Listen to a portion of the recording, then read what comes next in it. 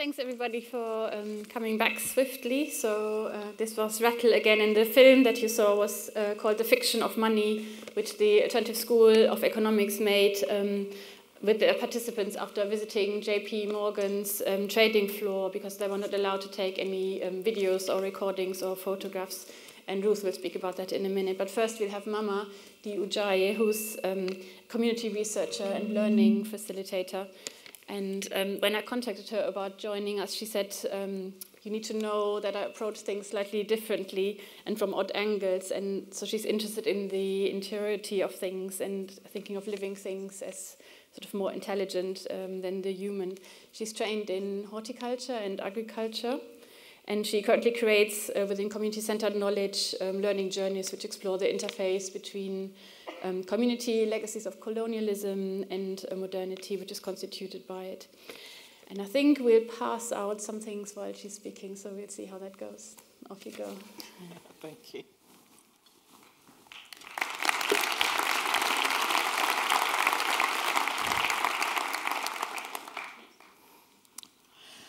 So,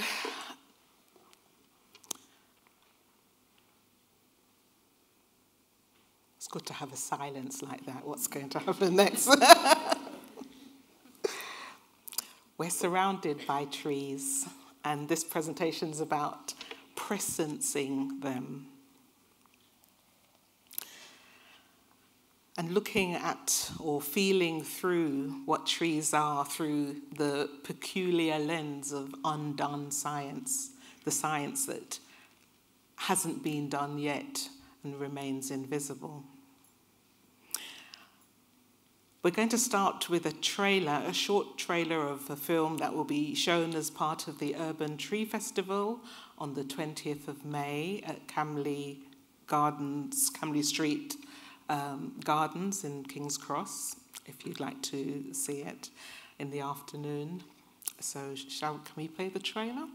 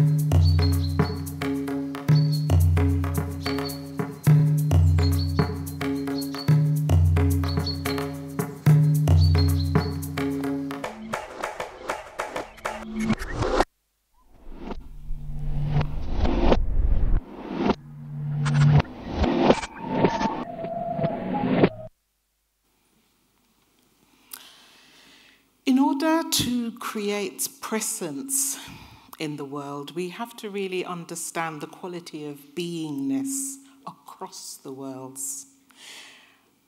Using plural for worlds, you might recognize that I support the idea of the pluriverse. The pluriverse is an idea that has been espoused by thinkers such as Arturo Escobar in his book Designs for the Pluriverse, as well as Walter Mignolo, who has various expressions of it which converge with the Zapatista idea of a world within which all other worlds fit. As Homo sapiens of much of the northern hemispheres, it often feels that we have relegated the sapient part of ourselves in as much as we have relegated elderhood more generally. Knowledge has now become merely information, a formation communicated to us. I imagine lines and lines of data presented to us as truths which we ought to shape our lives in accordance to. It's why we talk about a post-truth society, because having, during the Enlightenment, defined ourselves as less as body, but more as a thinking head, our mental attributes have become our present site of beingness. We reside in our heads. Now that beingness is being manipulated as artificial beingness, artificial intelligence, through the power of the algorithm. It feels as if we're drifting further and further from our bodies. As for body, this itself has become mere flesh, the product of deoxyribonucleic acid, using an assemblage of nutrients that we take in. The dance of the chromosome has become subject to CRISPR technology. We can create the body as we wish, it being so very manipulatable.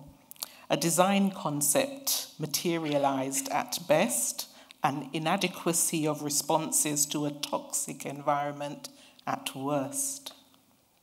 So how can we understand in this time the quality of beingness?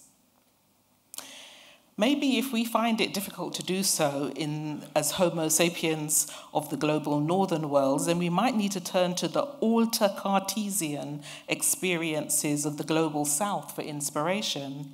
I mean, we've already started to do so, right? In the forms of things like yoga or the concept of buen vivir, which is for some a corruption of Sumak Kose, of Andean wisdom holding. We may also need to turn to the alter-Cartesian existences of the more than human which we dwell amongst. To do so, we may have to develop other sensibilities, the sensibilities of our neglected bodies. We may still yet be able to reclaim ourselves from ourselves and reclaim the sapient. The context is that some of us are only now recognizing that we have entered a new intensity of climate collapse. We are living with a stage of the Anthropocene in which the significantly urbanized centers are disproportionately contributing to the environmental destruction of everywhere. So how do we respond to this? It feels as if it's the right thing to do to explore the lives and legacies of all of the beings who have made a significant contribution to the shaping of both modern spatialities and temporalities, and whose produce and descendants are still to be found in urban spaces. In the context in which we are today, we can focus upon the trees and those communities whose lives have been affected by their contributions to UK urban spaces. What is necessary is that we take a more systemic approach to understanding how tree products from the different regions and ecologies of the globe have contributed towards the making of urban space.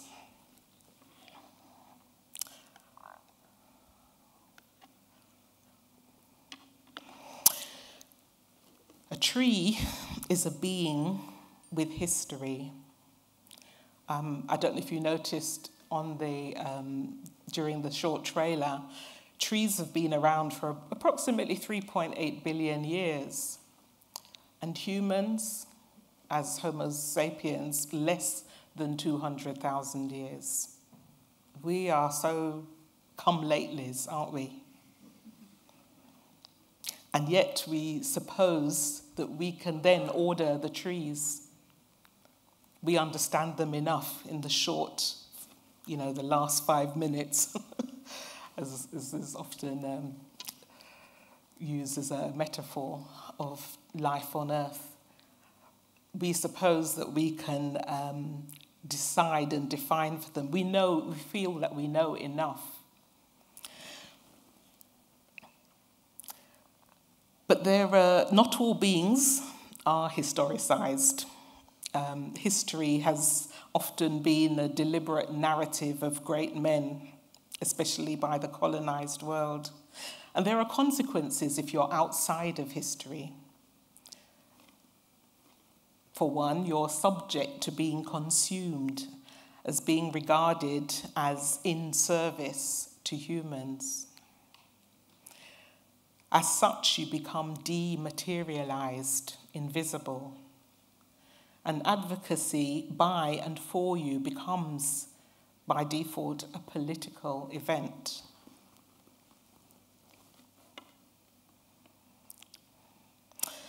I just wanted to list, I had a longer list, but I wanted to list some of the tree products that are around us. There are so many that we don't think of as trees. In the clothes that we're wearing, in the things that we read. And if not directly tree, then trees as fuel have contributed significantly to the presence of lots of other things. But carnauba wax in lipstick, salicylate, I can't pronounce it, in aspirin, some unusual things, LCD screens, detergents, rayon and acetate, imitation vanilla flavouring, fillers in so many medicines, methyl cellulose in your biscuits. I used to think it was grass, but I now understand that tree waste provides a bulk of a lot of food that we eat. Table tennis balls, chewing gum, shampoo, bubble baths, cork boards, cola, ice cream, and we haven't started to mention all the different kinds of timber.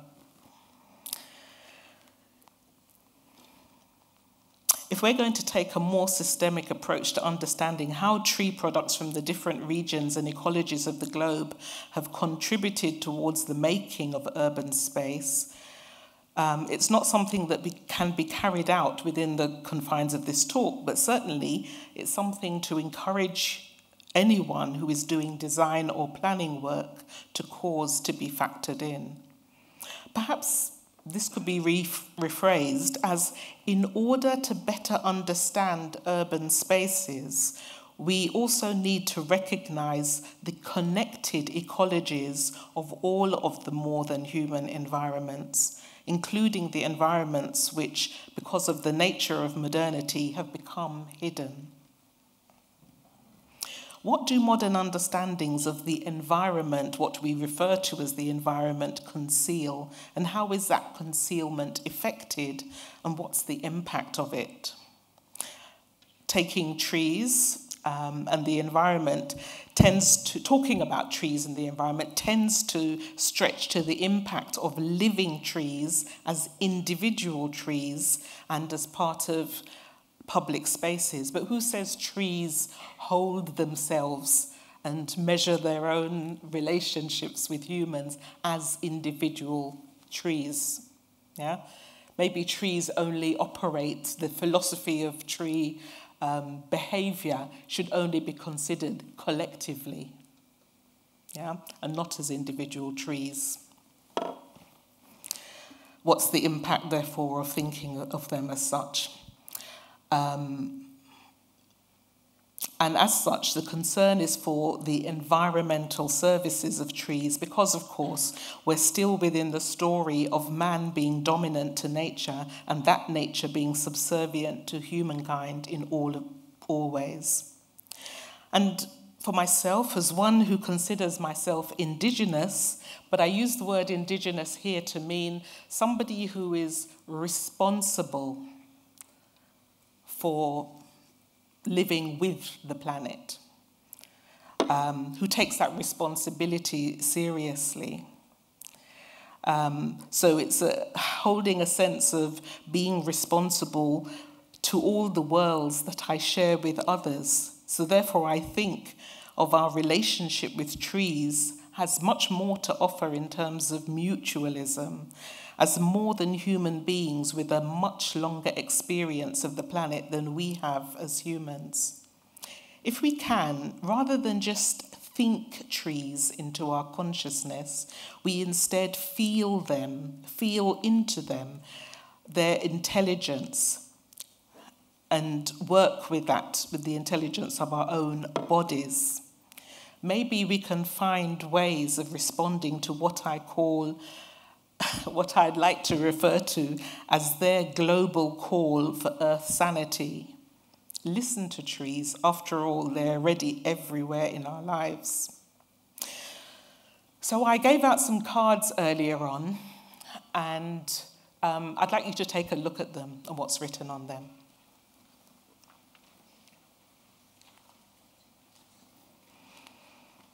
And I would like to ask that those of you who have a tree product written on their card to stand up, please. If you can't stand, then wave your hands.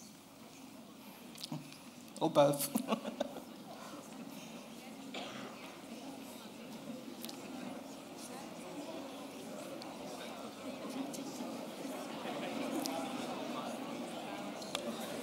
Don't be shy now. We want to see the trees amongst us. I'm going to call out a list of trees that people should have. So if you've not yet stood up, if you hear this name, please stand. If you don't hear any of these 31 names, sit. Naseberry. N-A-S-E, berry, naseberry. Cloves. Coffee. Brazil nut. Soursop. Tahiti apple. African long pepper. Breadfruit. Plantain. Orange. June plum. Palm nut. Pimento seed, annatto, avocado, limes, guinea, cacao, shea butter, sorrel, kola nut, bisi, lemon, green bananas, nutmeg, tamarind, cinnamon, guava, coconut in all its forms, mango, ackee. It's a lot of trees amongst us every day. You can sit.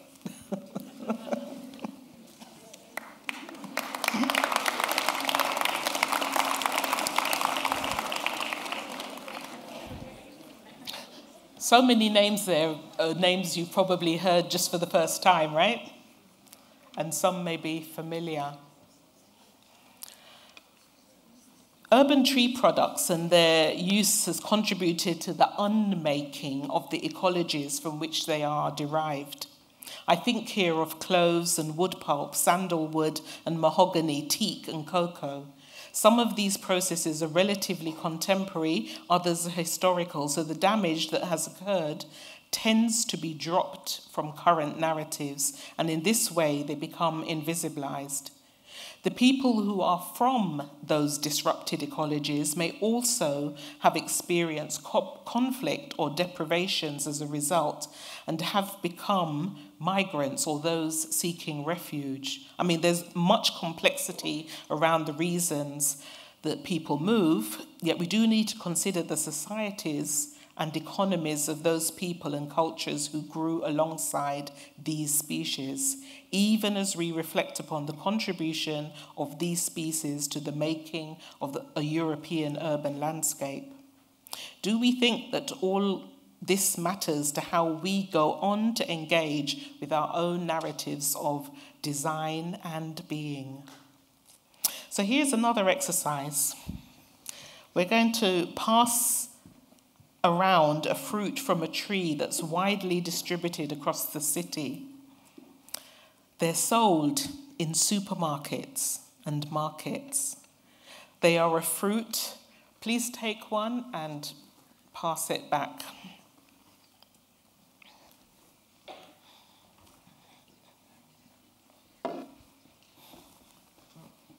Yeah.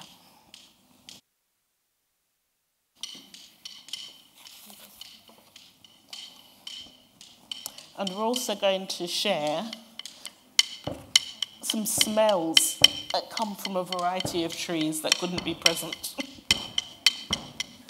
They've made their excuses.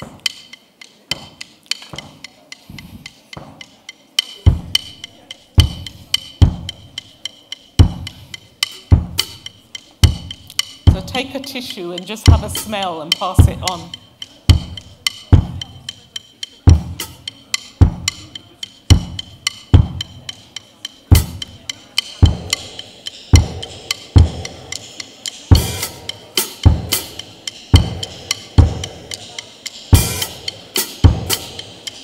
Do you recognize those smells?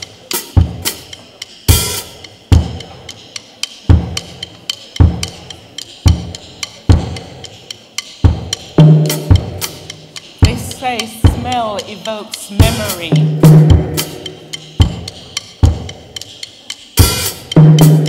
What are the stories those trees are telling to your body?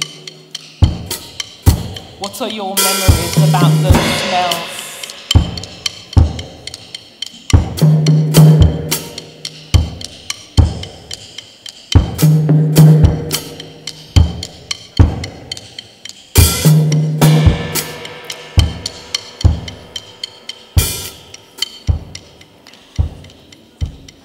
The palm, because you're eating pieces of date if you're eating them, have relatives with all kinds of other palm, such as palm oil, which is so maligned. But what would the palm oil or the palm tree from which it comes, Elias guinensis, what would it have to say to us were we able to listen to it? We malign the tree, but not the person who circulated the tree. I would like you to consider what you know about these things, and as you taste the small piece of fruit that is being passed around, perhaps connect with the intelligence of your own bodies, your own senses, and see what the smells and the taste evoke. I'd like to share a fun fact about many city trees, in that so many of them are immigrants. The London plane tree, for example, owes its genealogy to a cross between tree species native to Central Asia and one native to the Americas. The tree's growth habit makes it highly tolerant to atmospheric pollution, a useful quality considering the state of the air in London streets. But there are other migrating trees too, ginkgo biloba, or the maidenhair tree, the black walnuts and monkey puzzle tree, some of the horse chestnuts, the quince, the medlar, and so many other exotics which were brought over during the height of the making of botanical gardens in the colonial era. And to some degree, this continues. What do the trees have to say about this movement?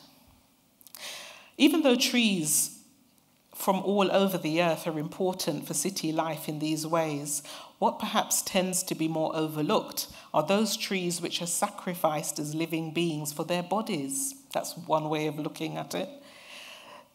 This being their stems and branches as timber for furnishings, buildings, boats and artwork, musical instruments, jewelry, and their wood as wood pulp, their various essences as rubber, as beverages, as glues, as fillers, fixatives, food additives, food itself, aromas, incenses, perfumes, and dyes.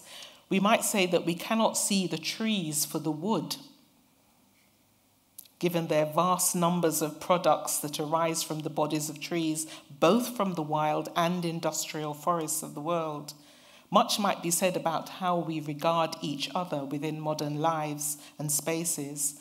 How is our idea of space and body shaped by the Mignolian statement of coloniality constitutes modernity? A final thought is about the bodies of trees, something to consider as we work with them in different ways, as a reflection of how we understand their orientation in the earth. We might, for example, wish to explore treeness from the point of view of its relation to the soil in which it's embedded. Given the complexity, though, of the soil, we know that it in itself is a living thing. It produces itself and is a being that is co-constitutive of all of its elements, which is also its own environment. How would another major organism orient itself in relation to another living being? So how do trees relate really to soil? Are tree roots perhaps more akin to a site of mutual symbiosis? Is it a point of exchange between trees and soil in deep conversation? Are roots more like nerves running through the substrate earth? Is it because we are upright and bipedal beings that we see everything as oriented in this way? Might we be incorrect? And trees are actually waving their branch legs in the air, trapping the sun's energy to feed their more extensive brain-soil interface and using fruiting mechanisms to travel. It's a whole different way of looking at things, and maybe we need to take some of these different ways into consideration. To even begin to imagine what such non-human philosophies might be, we might have to go beyond what the eyes alone can comprehend. We might have to invite in a multisensory cosmosensing rather than simply a cosmovision. So I invite each of us to spend a little time each day exploring the languages of our Earth elders. Thank you.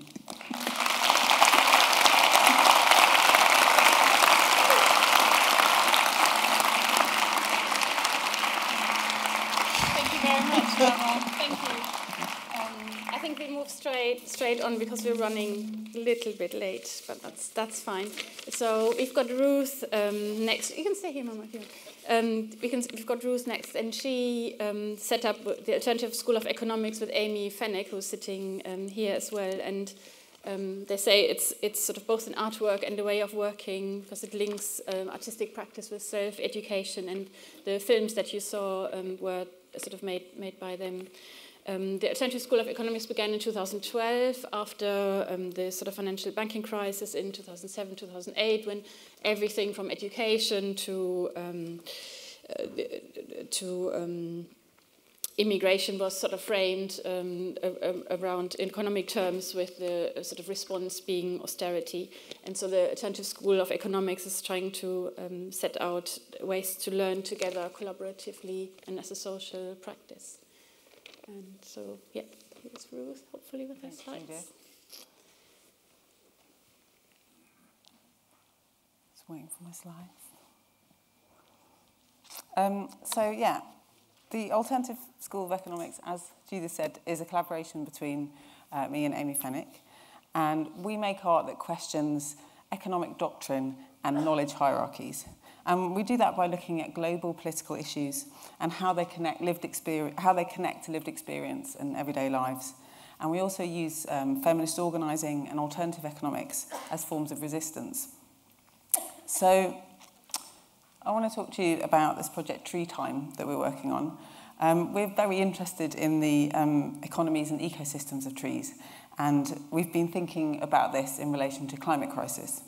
So thinking how value and time around trees can offer us a different way to understand the timescale of climate crisis. We're working on this project Tree Time with an artist-led organisation in Thamesmead called TACO. And at the moment it's in sort of research and development phase. So I'm going to talk to you about some of our other work and the ideas behind it and how they're coming together in Tree Time. So Thamesmead is in southeast London. I'm sure lots of you have heard of it. It's originally a brutalist housing estate. It's very big. It's actually got sort of lots of phases to the estate. It was built on this social ideology about sort of getting back to nature or offering access to nature. And at the moment it's undergoing this major redevelopment led by the landowner and the housing association, Peabody. I think it's one of Europe's biggest development sites for that. They're actually, as part of this, they've done a tree survey where they have evaluated something like 53,000 trees in the estate and costed what the value of those on various different levels is. But we were interested in it as this new town, and there's sort of ideologies around that, in its location it's built on a former marshland, so it's actually quite climate vulnerable. Its character as an area with an ethnically diverse population, and the fact it's undergoing all this change, and people are thinking about the future there and what it means and what it could be. So the Alternative School of Economics is a socially engaged art practice. So we use processes of learning together. This is more our modus operandi than this, sitting around tables of people, you know. So we'd use creative processes to demystify some big concepts. And we see working collaboratively and collectively as inherently political, because we're trying to sort of open up those processes and methodologies of art making, and also demystify, sort of reclaim economic ideas as well. This image is from a past project in Manor Park called Rabbits Road Institute. This is another thing that we did there. This was a whole lot of work we were doing around about money and like the intangibility of money. And we were doing things with children, so they built a bank and then smashed it up, which is really fun. And this sort of relates, I suppose, to the film that we watched earlier, and that was with the adults, the one that was in the break. You know, this was the intangible flow of capital, and adults like trying to think about like what they'd seen on these trading floors and process that, and the fiction of money. So this is a creative way to think about finance and money and our attitudes to them. So in free time we'll be using creative processes to look at things like green economies and policy and environmental economics, and really this incompatibility between nature and financialisation, and how kind of sticky that is. So one of the things we're doing initially is speaking to individuals about specific trees and using those as starting points to have much bigger conversations about time and value and climate and nature. And we're going to make some radio shows for Radio Thamesmead, which is TACO's community radio station. This is a tree showed to us by Ian Holt, who is the estate manager of Lesners Abbey Woods, which is this ancient woodland that is next door to Thamesmead, and he wanted to show this tree in particular because it is coppiced, but it was coppiced 100 years ago. So this is 100 years of growth, and it's got 4 trunks, but we can't know how old this tree is because it was coppiced. So it's something really interesting going on about time there. We had this kind of bigger conversation with him about the woods and how it used to be a timber crop wood. A lot of ancient woodlands were in the UK, and you know, there's something interesting about going on about industry there, about how there would have been a whole industry around that wood, but now the industry is leisure, access to nature, well-being, and we're kind of interested in understanding these changing economies and value systems that are operating around trees. So I'm going to go back to some other projects that we've done. This is one called True Currency, which was about feminist economics. I think feminist economics and environmental economics is very closely connected. They're both about care, they're both about interdependence, and they're both about sort of trying to find different value systems reorientate our economy around those value systems. So we also made radio for this project. We made a podcast called True Currency. You can look it up. It's one of your favourite platforms. And we talked to people who are kind of really experiencing the brunt of economic policy at the moment in terms of feminist economics, so like mothers and carers and migrant women. We also talked to like academic researchers, community leaders and activists. And we did this through a residency at an arts organisation called Gasworks. And we also made connections with local organisations. So this was in a children's centre talking about women, talking to parents about being women in the economy. And we also worked with a really fantastic feminist organisation called ERMO that Indo-American refugee and migrant organisation in Brixton, where migrant families support each other. And we made this where all of these voices and stories wove together into this podcast. We did that with the help of a production company called Social Broadcasts. So there are 6 episodes. There's ones about worker struggles, there's ones about how sex workers work, all different things, and there's one about time. So this thing about time, in this episode, it weaves together the story of testimony of a mother called Claire, and then also an interview with an academic, Lisa Baretza, whose work is about like time and care and interruption and motherhood. And time is something that just comes up again and again in our work. This is another project, also about time, called The End of the Present. And this title comes from a book called The Order of Time by Carlo Rovelli. So this project, The End of the Present, was all about the different senses of time in which ecological crisis and financial crisis operate. So the sort of boom and bust of financial crises versus this slow, cumulative, impending doom of climate crisis. So the public part of this project took place online. It was 2020, so remember this, on Zoom. And we developed this like co-research process online. Everybody in their different places was trying to answer the question, where does a crisis begin and end? And they all had different crises and things that they were looking at, from colony collapse disorder and bees to like ocean acidification. And they mapped all of these onto this online tool, this Miro board, which was organised as tree rings because we were really resisting this idea of a linear timeline, and that, you know, history just doesn't follow a neat line like that. It's much messier and more interconnected. So yeah, the tree rings. This one, there was one version with deep time in the middle, but this one actually had the future in the middle, and deep time is around the edge, and everything is coming in. And from this, we developed a digital publication with creative writing and stories and essays, and it explored some of those subjects and crises, like the Latin American debt crisis. This one was about global trade and the tragic deaths of those in the process of migration. There was another about ice caps melting and colonisation and boreal forests, and weaving these stories together. So the last project that I wanted to mention before I come back to Tree Time is Speaking to the City, which you'll have seen at the beginning. We were really very delighted that Rattle were playing over the top of this. It was brilliant. This was at Phytology, which is a tiny space. Someone was talking about tiny spaces earlier. A tiny artist and community-led nature reserve in Bethnal Green, which is just down the road. And it's a really interesting space because it through the whole little nature reserve, they're exploring ideas of use and value and resilience and wildness, all in the city. And the billboard is in the nature reserve, in the tiny nature reserve, but facing out towards the City of London. When you're looking out, you can see the skyline of the City of London.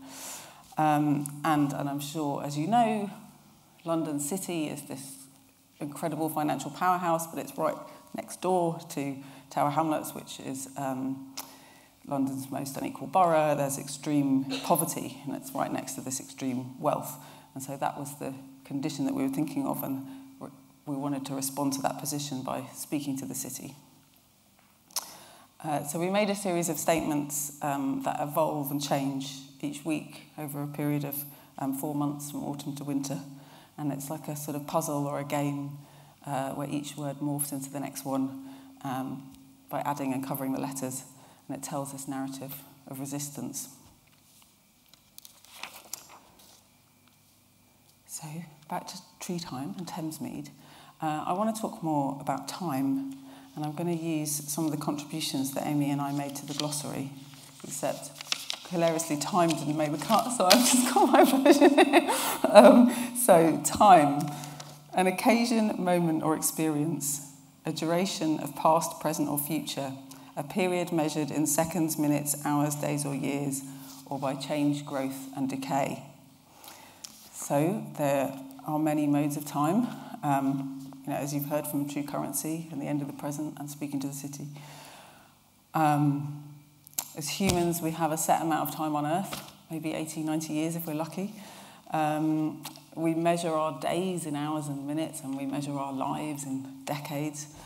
And as you heard in True Currency, there's things that affect our experience of time as well. So caregiving is one of those, gives us a very specific experience of time. But we're also affected by capitalist time, which is in the glossary. So capitalist time, a system of interlocking temporalities under the dominance of capital based on notions of productivity. So that affects us, it affects our bodies, affects us in big ways. And I think in Western democracies, it's also very closely linked to political time and political timescales. I'm thinking of how government terms lead to very short-term thinking, which is very problematic in terms of environmental policy in particular. And all of this is different from deep time.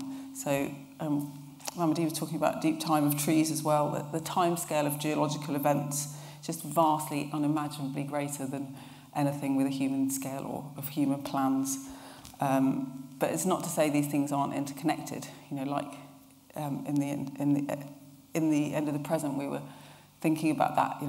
Fossil fuels, the deep time of fossil fuels, leading to or being connected to the situation we're in now with them being burnt. Which brings us to crisis, which I'm going to read. Crisis, a condition of instability or danger where a situation has reached its worst, requiring urgent action. For many of us, grasping climate crisis is difficult, and even though there are more and more tangible things around us, from leaves dropping early off trees to catastrophic weather events, but I know it for a lot of us that can lead to either sort of a sense of panic or helplessness about how we progress. But we think that tree time can help. Trees operate on this parallel timescale to humans, some shorter, a lot longer. They're helpful to us, as we've heard tonight. They're essential for shade and cooling and water tables. But we know that trees can be monetized. That's what we're here to talk about today. But we think tree time is parallel to or oppositional to capitalist time. So it can help us think about an economy that's interconnected. And and interdependent. And we want to use these ideas to develop some collective practical actions within Thamesmead to meaningfully respond to climate change and the future of that environment. So just going to end by saying that we are going to be organising some events about time and trees and value in Thamesmead. So please do get in touch if you'd like to hear more. Follow us on Instagram. And if your interests and work responds, resonates with that, then we'd love to hear from you.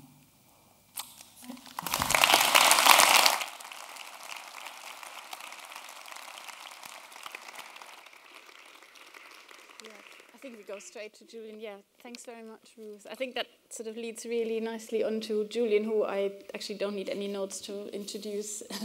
He's a director at East, and at East, we work in public realm and landscape, but in often very compromised places like edges of estates or high streets, and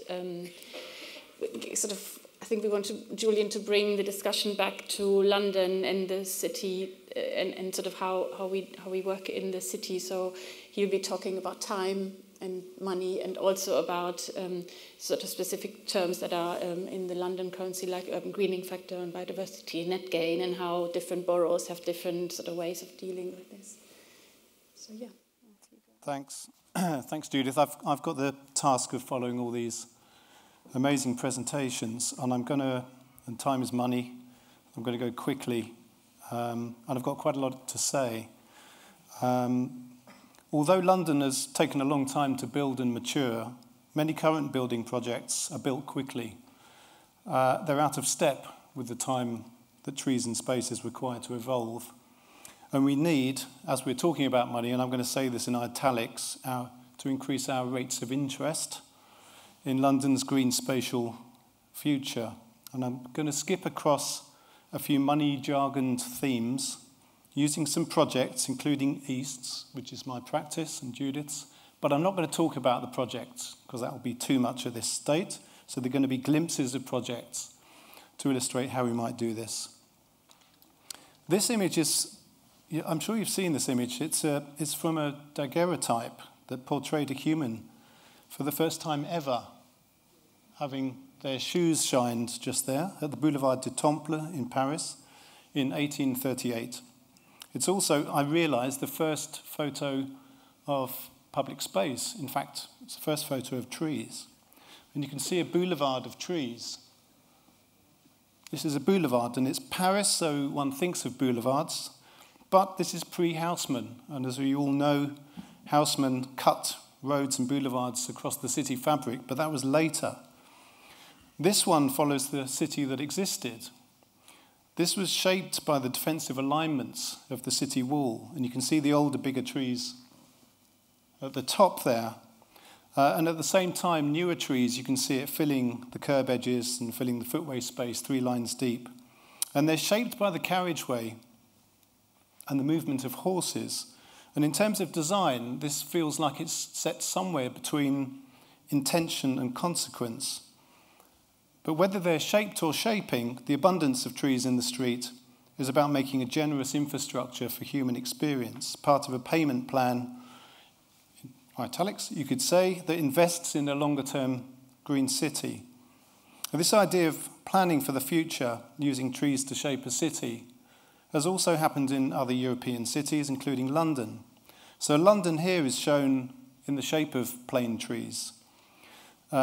It's a kind of in a way, it's a strategy of bringing the trees to the front. It's not this idea that people often have when making new developments of filling space with trees in a kind of watercolour way.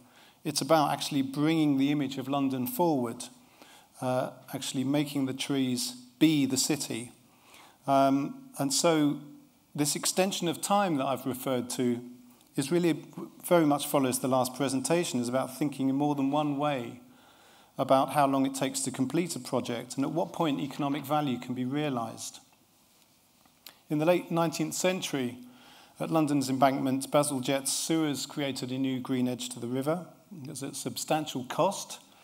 The ambition was to correlate the need for underground servicing alongside the creation of a curving green public embankment, and the design pioneered the use of plane trees in London, and it was intended to last for hundreds of years. It was a long-term project. You can see the complex tree pit, construction and engineering, that's where the hidden costs lay. And the same could be said of most tree planting, that actually what you see is only possible by investing in what you don't see.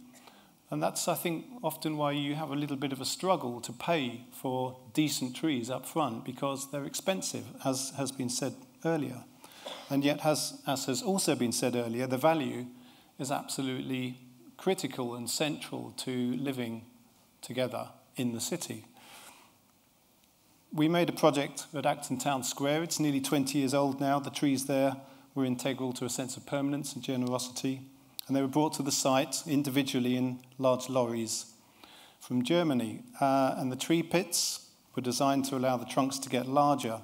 The clay granules, it's a little detail, I know, set around the trunks allow them to breathe.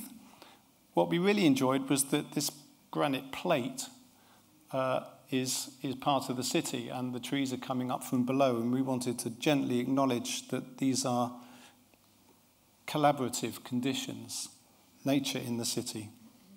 And at Borough High Street, St George the Martyr Church, this one's nearly 30 years old, and this was with Carolyn Roy, who helped to specify these trees, which have become quite strange, actually, quite sculptural. And the word oddity was mentioned earlier by Robin, which I thought was very interesting. They've grown like figures, making distinctive spaces and influencing ways to move, meet and sit. They don't have that thing of, possibly clear legibility is not completely in play here because it goes down to the ground. But they're really lovely, I think, and they've got an intimate scale next to the wide road. And at Bream Street in Hackney, we designed the buildings to pull back from the trees which were existing. Again, this is a kind of eccentric space. And I think there's something that would be nice to talk about in terms of the kind of rational planning of buildings and the eccentricities and oddities that we have to start to articulate in terms of design when dealing with existing and new trees. And in Hackney, we're designing housing and spaces together. That's one thing we should do more, not separate them out, but think about them together. And here we've got a little street park with some trees whereby the building is standing as the background. Same thing in Southwark, where we're designing housing and a park together. And you can just about make out that the housing is pulling its stomach in a little bit. Can you see that? Yeah, sort of sucking its stomach in a bit to give the park space to breathe next to it. But beyond the project, it's necessary to take a larger view to understand how to exert and marshal our interest in a greener city. This early drawing East made many years ago, testing to see if London could be considered as a forest today, simply illustrates the fact London is a forest by UN standards. It's also a national park city. And as one of the Mayor's design advocates, I highlight the fact that the GLA is looking to increase tree canopy cover by 10% over the next 20 years or so. I'll say a bit more about that in a second. We need to plan at scale, and to do this requires more than just quantity and numbers. It needs good ideas about the city we live in, and to have good ideas we need to find specific ways to describe it. This drawing combines words and shapes, and in turn it helps to focus on a spatial attitude to design. Valleys, chases, hills, plains, forests. It helps us to imagine different ways to plant and manage in very large quantities. And the East London Green Grid, which was initiated by the GLA, it's quite an old study, but it's still really relevant and valuable. It was drawn up in conjunction with many local authorities and many design consultants, and it made a costed strategy ready to implement. These projects were made through many hands, and I think it's an iconic project as a spatial strategy which foregrounds a connected green network. So instead of thinking about getting 2 green spaces from the town centre, it actually puts the green spaces to the front, in front of the city, which seemed beautiful. And London-wide policies, of course, are about steering good greening, and you have the urban greening factor, as mentioned earlier. That's good. It's a good thing. It is just about metrics. And I agree with the vertical planting thing that Irene was mentioning. Is it feels a bit like it's not really the way to do it. It feels mitigating rather than productive. But it's a GLA requirement to use detailed metrics to quantify urban greening for new developments so they meet the London Plan policies. And there's also a government legal requirement coming later this year. It will become legal to increase biodiversity by 10% in a development that requires planning permission. But to put these numbers to good use, you have to think spatially. So, for example, an arboretum, we think of an arboretum, conventionally it's a kind of disc or a circle. It's round, but it could be unwound and laid along the high streets, making it stringy, richly experienced in time and space. And at Hatcham Gardens, we were working on this TfL red route, this linear high street that used existing trees alongside new.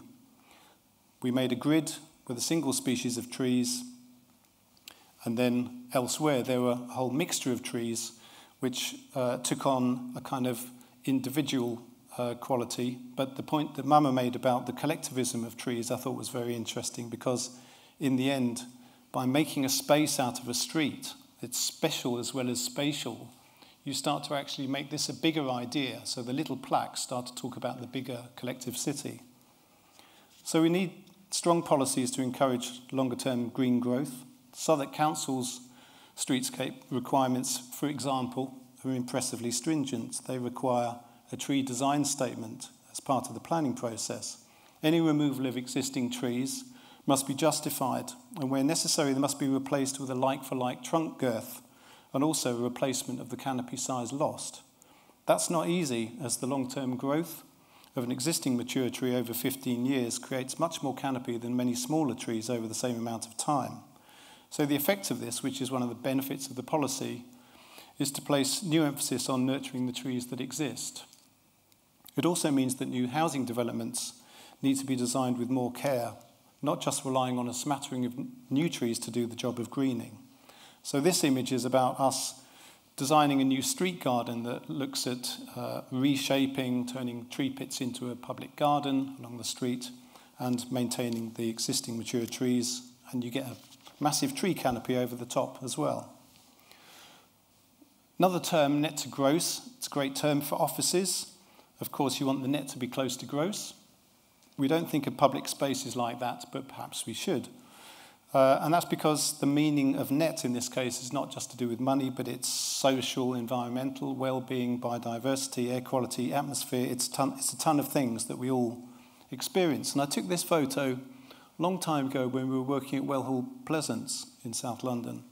And it seems bucolic, but actually it's more interesting than that. It actually holds an idea as to how to plan the public realm of the city efficiently.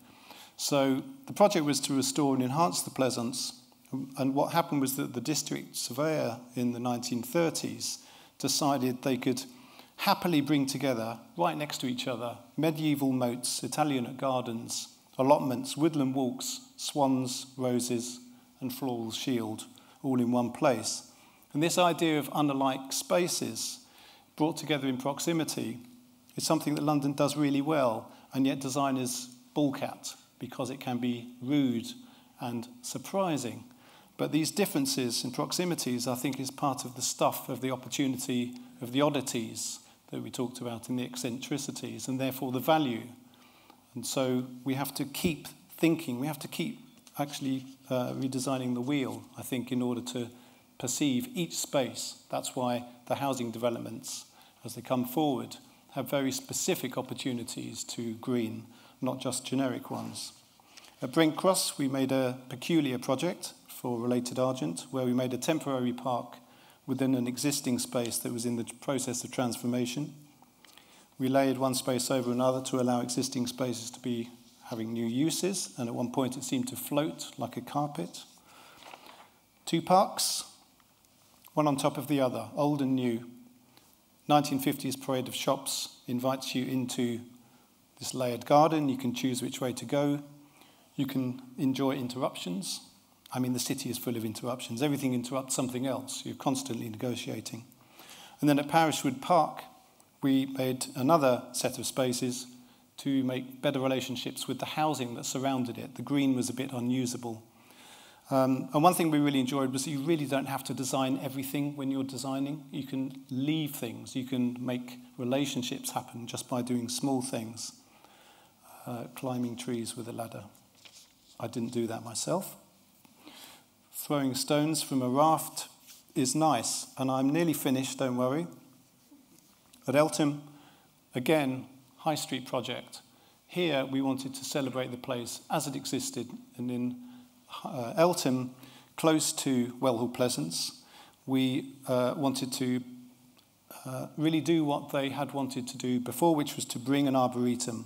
The Victorians were very aspirational about that, as we know, and what we did here was really celebrate the place, trying to bring coexistences between a road crossing and an arboretum, sharing the street, so that even servicing vehicles can use the space safely with people, and you can also sit down and think of other things than money. Thanks very much.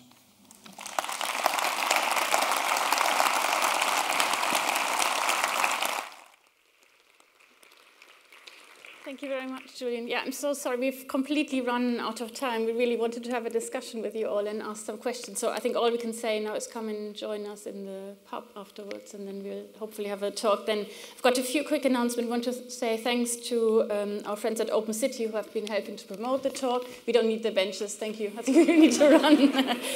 So they helped us to promote the talk, and they're currently looking for proposals for the Open House Festival in 2023, and also mentioned the Urban Tree Festival and their program, which is running this week. So Mama mentioned there's the Happy Man tree shown at the Castle Cinema in Clapton tomorrow evening, and on Saturday there's a big event in Camley Nature Park. And please follow the Architecture Foundation for more talks. And there's one more tree talk in November. And yeah, join us in the pub for discussion after. We really need to leave the bar at 9:30, so I'm very, very sorry. Yeah.